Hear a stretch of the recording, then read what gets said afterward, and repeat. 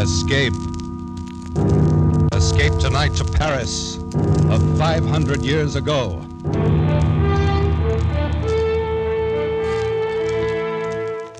The Columbia Broadcasting System and its affiliated stations presents Escape, a new series of programs of which this, the fifth, is The Sire de Maletroit's Door by Robert Louis Stevenson, produced and directed by William N. Robeson.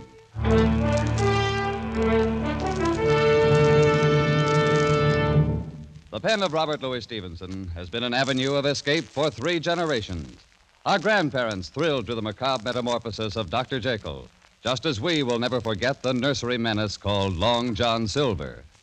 Tonight we escape with Robert Louis Stevenson down another avenue, which leads to Paris in 1429, and the amazing adventure of the Sire de Maletroit's Door.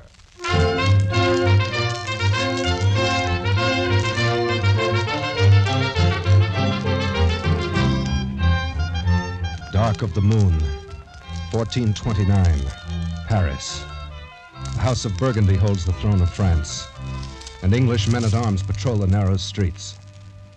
Troublous times for any man to be lost, on foot, at night. Psst. You there! Over here by the wall. What's this? Now the shadows themselves are speaking. I'm no shadow. A real live human being. I've managed to get myself lost in these confounded alleys. Can you tell me where I am? Well, now, a fine young cavalier, no less. And he's lost. I'm trying to find the Beau-Saint Inn.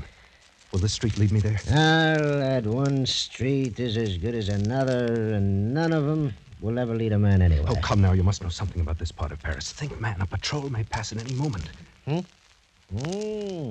You're wanted, then. I have a safe conduct pass from the captain of the garrison. Safe conduct, he says.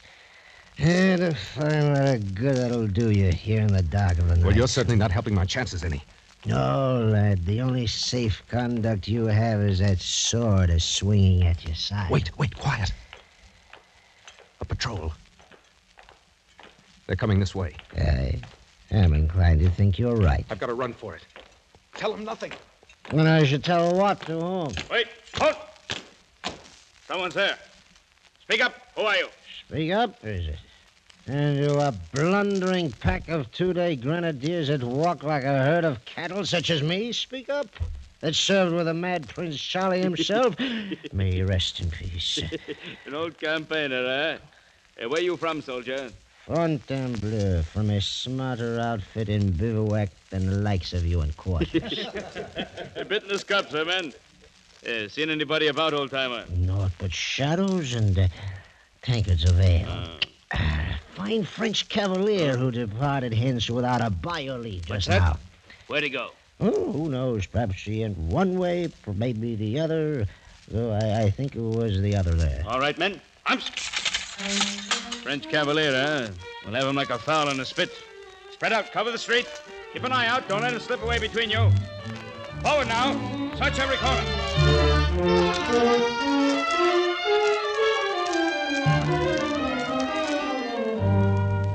Oh, the fool. The drunken fool. I'm for it now, all right. This cross street. There's a bare chance they'll pass it by. If I can only get through here. Oh, no. Oh, no. It's a dead end, unless this leads... No, it's only the door to a house. Caught like a rat in a trap. All right. If it's so written, then so be it. With a bit of luck, there'll be 2 or 3 go with me. Huh? The door. It's unlocked. I can push it open.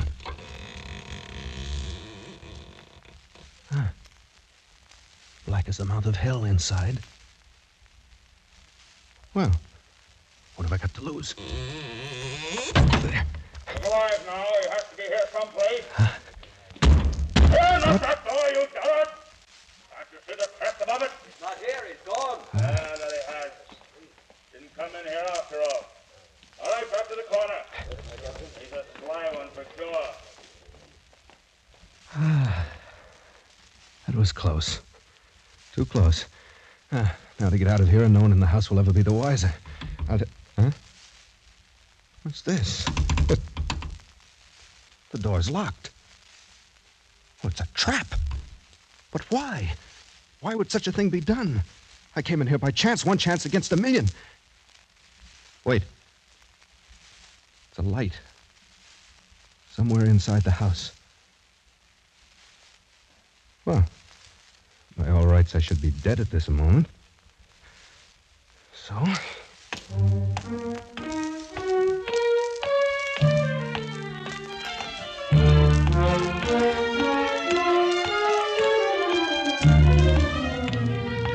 Come in, young man.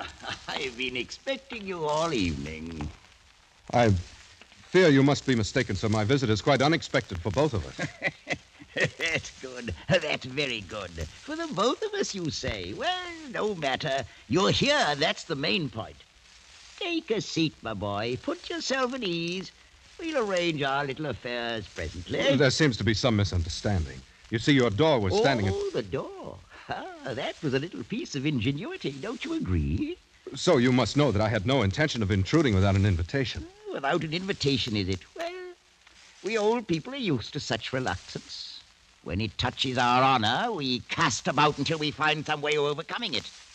And so, my boy, invitation or not, you are, believe me, most welcome. I hope you'll pardon my saying it, but I haven't the slightest idea what you're talking about. Oh, so that's it. Dead to rights, but still pretending, eh? You're a clever rogue. Sir, Right. My name is Denis de Beaulieu. I am not a guest in your house by my own choice, and I am not accustomed to being... Nor is the house of Maletroit accustomed to certain things, of which you well know. Maletroit? I should have expected better treatment at the hands of one of the most honored families of France. Honored indeed, until you, Monsieur de Beaulieu, took it upon yourself to dishonor us. Sire de Maletroit, I have attempted to explain that I took a stand before your door to fight off a patrol which I'd encountered in the street. I assure you I had no slight intention of forcing myself Since it seems impossible for you to converse with any degree of reason, may I bid you good night? Sir, if you have your right wits, then you're insulting me grossly. And if not, I have no desire to spend further time with a lunatic. You young fool. Thinking to get away so easily. No power on earth can make me stay here any longer, even if I'm forced to hack that door of yours to pieces. I me. And now, will you please sit down, my dear nephew? Nephew, you lie in your teeth. I said sit down. You think for a minute that I made a little contrivance for the door and stopped short with that? If you want to be bound hand and foot until your bones crack inside of you, then get up. Try to get away. But if you'd rather stay a free young buck, agreeably conversing with an old gentleman, sit where you are in peace. You mean, then, I am a prisoner here? I stated the facts. Draw your own conclusion. Ah, fair Francois, come in. Thank you, Messiah. Tell me, how is she? A little better frame of mind, I hope. She is more resigned, at least, Messiah. Well, now, isn't she hard to please? A likely stripling such as this, well-born, and her own choice. What more would the jade dwarf have, If you'll pardon, the situation is not usual for a young damsel. It is somewhat trying to her blushes. Trying, is it? Ha! She should have thought of that before the dance began. She called the turns, and now she'll do the paying. At the risk of being presumptuous, may I ask who she is? Ha! You hear that, Père Francois? Monsieur de Beaulieu wishes to know who she is. I heard, Messiah. I am pleased that you find my most casual remark so amusing. So, you'd like to know who she is. Very well. After all, you really should know, young fella. It's only fitting for you to be introduced properly. Come along. I'll take you into she, all right. Why, that's the reason I planned the whole thing. You stubborn young scoundrelly blackguard.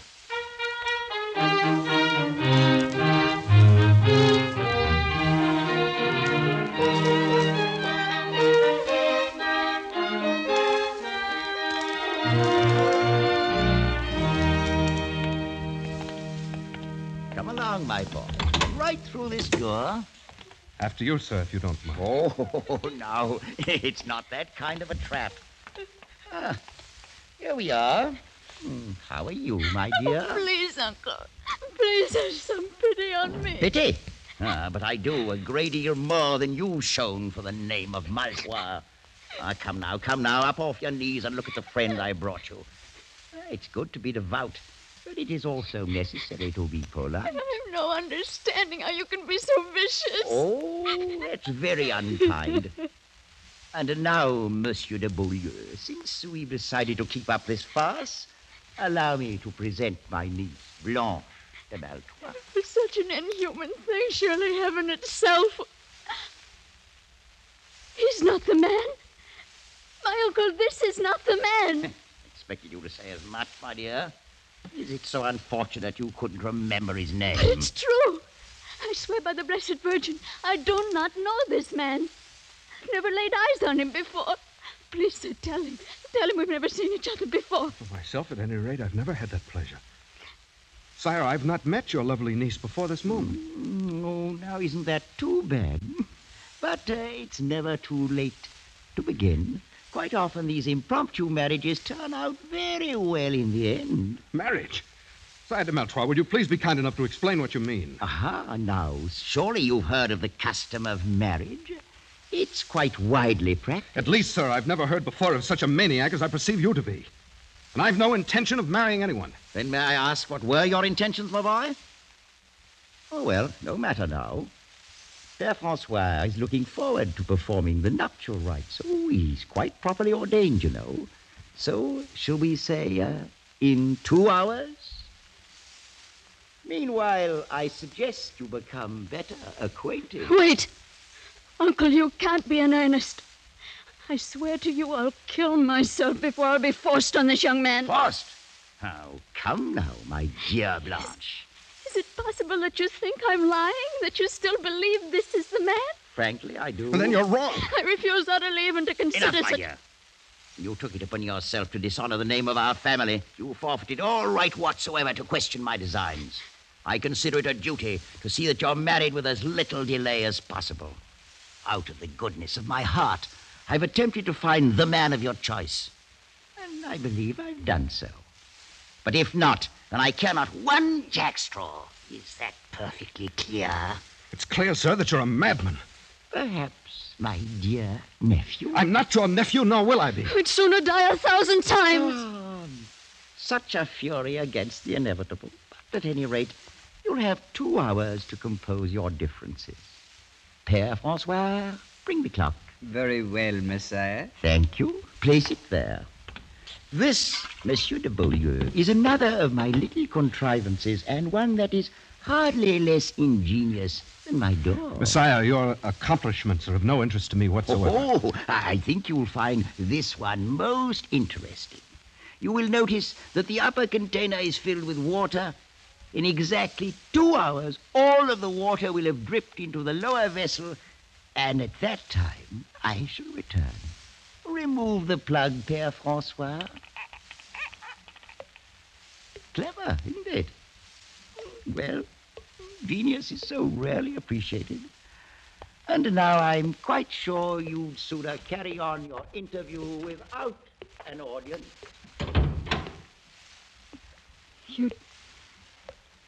You'd never met my uncle before? He didn't arrange this with you? I'd never laid eyes on him. And certainly nothing was arranged with me, else I wouldn't be here. Oh, then you're as much an unfortunate victim as myself. But you at least must be more aware of the circumstances. I can understand none of this. It's not an easy thing for a girl to tell. Whatever you may think of me now, I fear you shall think the worse when I've finished. Words are but words. But your manner encourages respect. Thank you, monsieur. I've lived all my life with my uncle, and I've not been happy. 3 months ago, a young captain of the guard began to stand near me in the church. Oh, you must understand, I gave him no encouragement to do so. Oh, quite so, I understand. He was handsome, of course. As a matter of fact, very. After a while, he began to pass me notes. He found me pleasing, wanted to meet me, and seemed most interested in me for some reason. I can believe that. This morning, he passed me a note urging me to leave the outer door open tonight so that he could speak a few words with me on the stairs. Oh, this is most difficult for me to tell, monsieur. I'm sure he meant no harm. I've no idea how my uncle came to suspect. Sometimes his shrewdness becomes almost diabolical. After church, he took that note from my hand, read it, gave it back to me.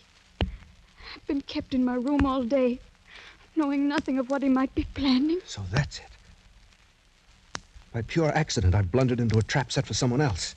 Had my uncle brought the captain himself, the thing still would have been confusing. How should I know that he may not have been trifling with me all along? But to be forced into a situation with you, a perfect stranger...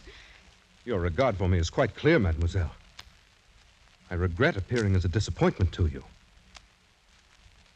I believe you said he was very handsome? If that were all. There's more?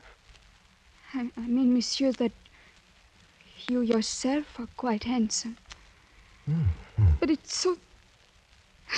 Oh, no, it's really no use. Well, please understand me. I'm not urging you in any way. Urging, monsieur? I'm accustomed to meeting young ladies upon occasion who are quite ready to accept me as something beside a convenient substitute for some handsome captain of the guard. I've no doubt of it, monsieur.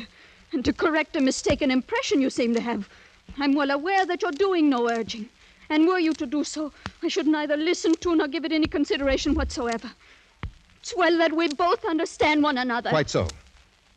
And that being the case, Mademoiselle de Maletroit, I wonder if you'll be good enough to conduct me to your uncle. With the greatest of pleasure, monsieur. I've no doubt but what this little matter can be settled very quickly, and with as much honor as possible to everybody concerned.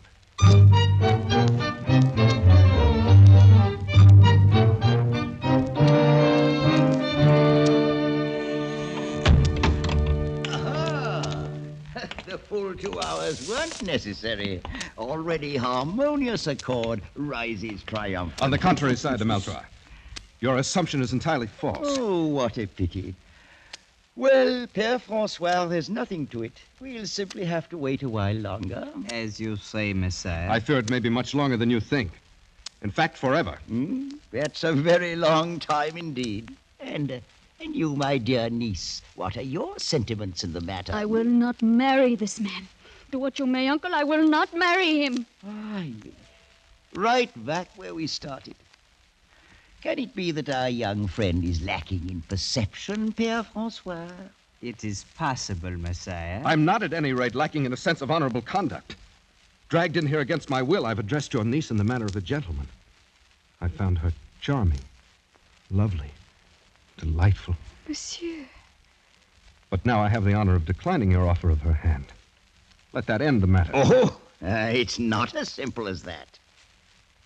Take a look from my window there, and tell me what you see on the wall beneath it. What do you mean? See for yourself. Whatever it is can have no bearing on the matter. There's an iron ring set in the wall. Quite so, and fastened to the ring? A rope. Right. So we have two elements. And to complete our little diagram, we need a third one. That element is, at the moment, firmly attached to your body. I'm referring, sir, to your neck. Uncle, no. And may I inquire the purpose of the dogs there in the courtyard below? Are they also a part of your devilish plans? My dear young man, a body doesn't hang in ropes forever, you know. You maniac.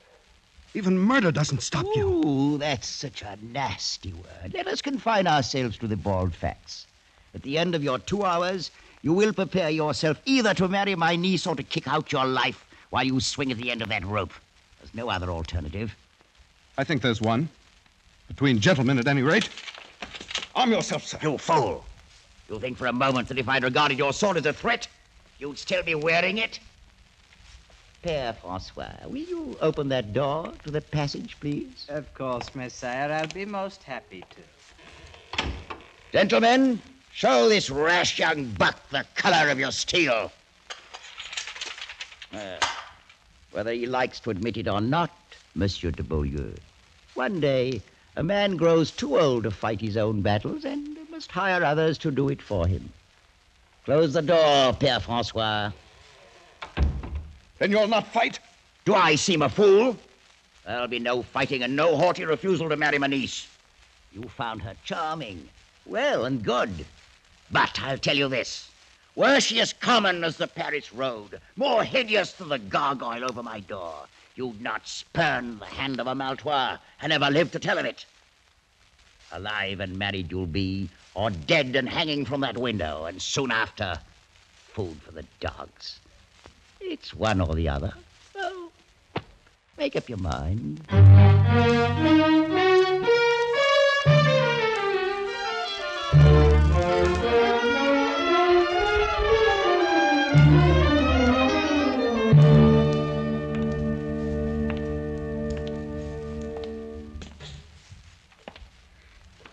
Please, Monsieur de Beaulieu, why do you not sit down? Your concern is most gratifying, mademoiselle. Since I have such a short time to live, I doubt that I'll grow very tired. If the time be short, then why do we waste it in formal speeches? As you will. Listen to him. Drip, drip, drip. That devilish clock, like an artery opened and life's blood itself dripping away. Well, I've sat here and thought until my whole mind's in a great whirl. Please, you really shouldn't trouble yourself so much. I can't bear to have you slain for my sake. Monsieur de Beaulieu, I will marry you gladly. You must think, then, that I stand very much in fear of death. Oh, no. I've had reason to see that you're no coward. I've asked for no pity. If a thing has to be, then that's the end of it. Oh, sir, you misunderstood me. Why, the great nobility with which you faced my uncle should have removed all question about your bravery had such doubts existed. That is most kind of you to say so. Not, of course, that anyone could raise such questions once they'd seen you. Death's another incident. That's all. Oh, but life's a better one. You'll agree, then? I'm afraid you underrate the difficulty. What your generosity offers me, my pride prevents accepting. In this moment of noble feeling toward me, aren't you forgetting what you already owe to someone else? Monsieur! He never really mattered. Mademoiselle, my very life's the forfeit here. One I'll pay gladly if it be of service to a lady, but to tell me it's for something that never really mattered. Please don't be so cruel. Cruel, you forget. I'm the one who's going to die, not you. I've not forgotten, monsieur. Yes. You'll enjoy tomorrow's sun like any other days. And tomorrow night, perhaps you'll see him again. And of course, I'll be forgotten. Oh, no, never. But it's all a man can expect when he's born into the world, death at last. And some piece of ironic misfortune. Oh, don't say those things. I can't bear it. Oh, if I've said anything to wound you, I'm sorry. It was for your own sake, not mine. Thank you. Please. It's a bitter thing, my dear, to see you in such distress that giving my life itself for you can't help it. I'm sorry. I'll try to be braver. Is there no way at all in which I can serve you? Either now or afterwards? Only by letting me think of you as a friend for the brief time that's left to us. By forgetting for the moment that I'm an awkward intruder thrown here by circumstance. That's all. And afterward? What does it matter? The closer you come to it, the clearer you see that death's no more than a dark and dusty corner where a man climbs into his tomb and shuts the door after himself. Oh, monsieur. I've only a few friends now. And once I'm dead, I've no doubt that I'll have none. You forget Blanche de Maletroit. You're very sweet. Any young man in France would be glad to trade places with me and die for you. You value the small service I do you far beyond its worth. I'll not have you thinking so meanly of yourself. Look at me. Would you say that beautiful? I think the most beautiful girl I've ever seen. I'm glad of that. Tell me, is there a man in France who can say he's been asked in marriage by a beautiful maiden, asked from her own lips, and refused her to her face? Oh, no. I know you're a man and half despise such a triumph. But any woman knows more of what's precious in love. But remember, you asked me out of the pity of your heart, not for love. Oh, you're so sure of that? Must I bear my very soul like a merchant showcase? You're very good. As good as you're beautiful. I'll not forget it for the time that's left me. Very well. I, too, have a pride of my own. If you'd turn back now from your word, I'd no more marry you than I would any stranger off the street. It's a small love that shies at a little pride. The dawn's starting to break. Yes. My uncle and his men would come here any moment. What shall we say to him? Anything you will.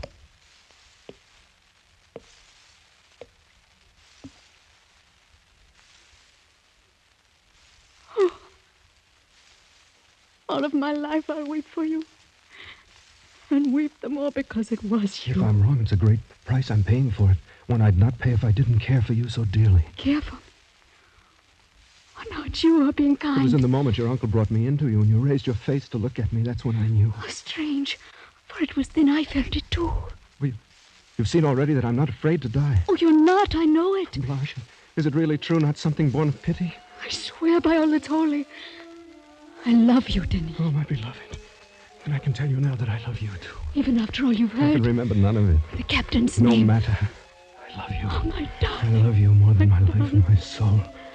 Blanche, my darling, I love you. I love you, Blanche. Well. Uncle. Well. It's most gratifying to see this little matter settle in such a congenial fashion. Good morning, my dear nephew. I have nothing to say to you, sir. You're a vicious and unprincipled old man. Oh, that's most ungracious of you. No. At the very worst, I'm no more than a very wise old man. One who's lived a long time and seen a great many remarkable things. An old man who's learned all about such mysteries as the love of life and love.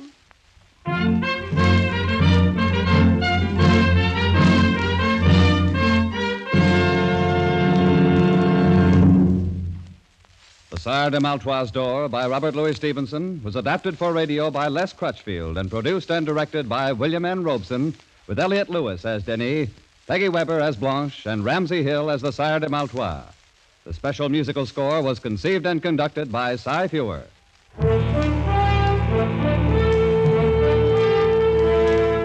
Escape is presented by the Columbia Broadcasting System and its affiliated stations each week at this time. Next week, we invite you to escape to Egypt of 3,500 years ago with Arthur Conan Doyle's fascinating tale of the Ring of Thoth. And so good night until next week at this time, when again it will be time to escape.